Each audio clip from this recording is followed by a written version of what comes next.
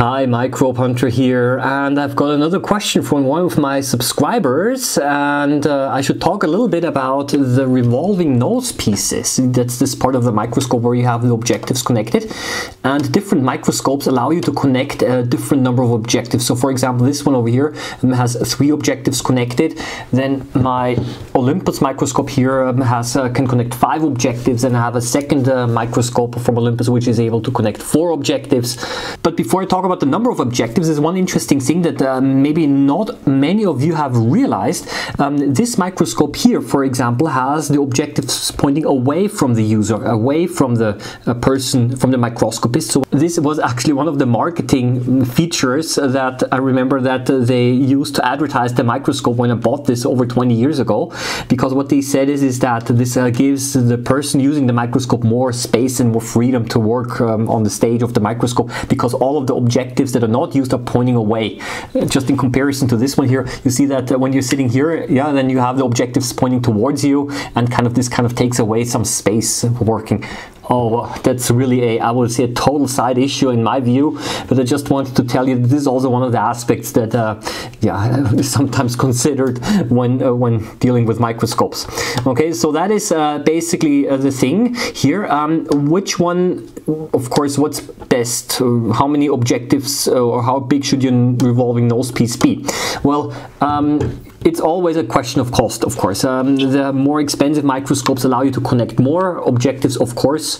Objectives cost money, and also the nose piece, the revolving nose piece, has to be larger, making the whole microscope larger. And usually very low-end microscopes like this introductory microscope here is going to be fine with 3 objectives, and yeah, it's perfectly okay. So it depends a little bit on what your personal observation interests are, and in what magnification range you want to work on. I just wanted to give you an example why I configured my microscope the way I've done here, and then you can make sense of it, and you can make of this information whatever you want. So I've placed an emphasis specifically on the lower magnifications, okay, because I like to observe water samples, and the organisms that are in there are generally quite large, so you don't need a lot of magnification. So what I have is I've got a 4 times magnifying objective. Well, pretty much any microscope has to have that. 10 times, also very common. And then I have a 20 times magnifying objective, and most microscopes do not have that, but they often jump directly to 40 times. That's the next one. And I also have a 60 times magnifying objective, which is also not so common, because what you find very often is that they attach a so-called 100 times oil immersion objective, because this gives you the maximum magnification. I personally think that there is a marketing reason behind that, because this way it's easier to sell microscopes with a very large magnification, and then you can go up to, I think, unrealistically high magnifications this way. I personally do not consider the oil immersion very useful for the observation things that I'm observing, at least. But there are other people who really use it on an everyday basis because they have different observation interests. So yeah, it really depends a lot, and I'm just saying that I have disconnected my 100 times oil and inserted a 60 times, and that's a little bit a slight criticism also a little bit on this microscope here. It's not a criticism, it's a pity really. I mean, the company made 6 objectives from that series, but I'm only able to fit 5, okay? Only 5, so to say. Yeah?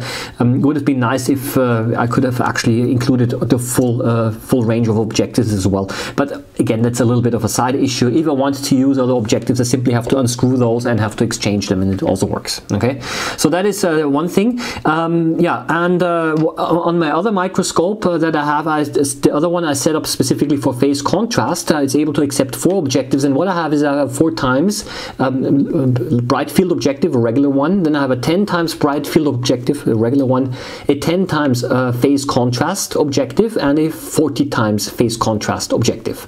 Okay, so this is basically the observation range that I'm operating in. So it's a 10 times and a 40 times phase contrast.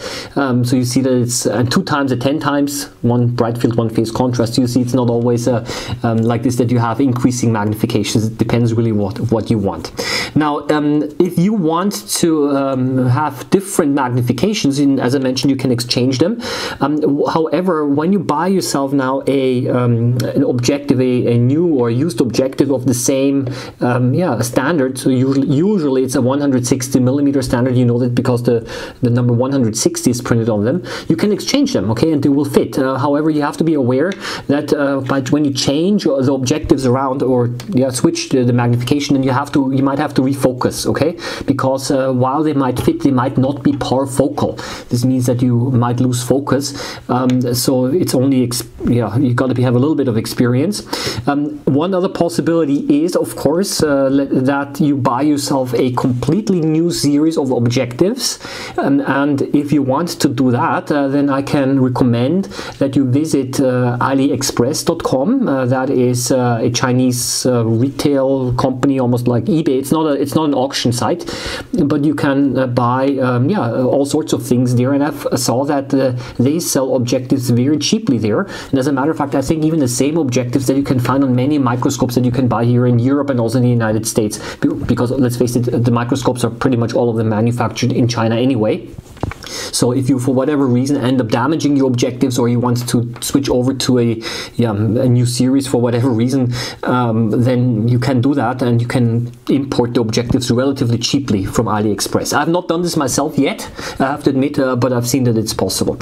So that is simply one of the things. If you want to mount new objectives, there is this kind of rule that you have to rotate the revolving nose piece in a clockwise way to increase the magnification.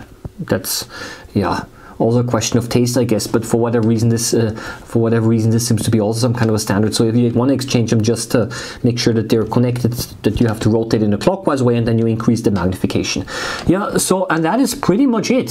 So when you want to buy a microscope, then simply also be aware that this might be an additional thing that you might want to take into consideration is how many objectives do you want to connect, and this kind of also is something that you might consider a little bit. In any case, I wish you all the best. Happy microbe hunting as always, and leave your comments, please. And if you have any further questions, also please subscribe to the channel if you want to keep yourself updated a little bit. I want to upload the videos relatively regularly. At least right now it's still possible for me to do that. And if you ask questions, I'll try to respond using an ad hoc video.